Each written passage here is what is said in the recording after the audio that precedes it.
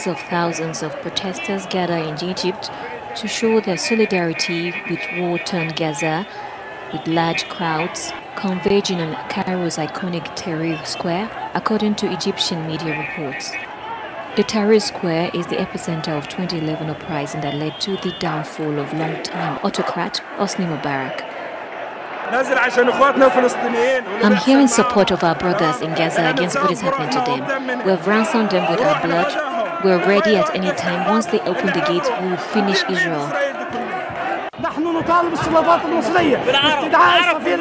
We call on the Egyptian authorities to expel the Israeli ambassador to Egypt and recall the Egyptian ambassador from Israel. And we call on all Arab regimes to support the Palestinians and end the siege of Gaza. Media outlets reported similar rallies in other Egyptian cities marking the 14th day of Israel's bombardment of Gaza following deadly attacks by Hamas on October 7.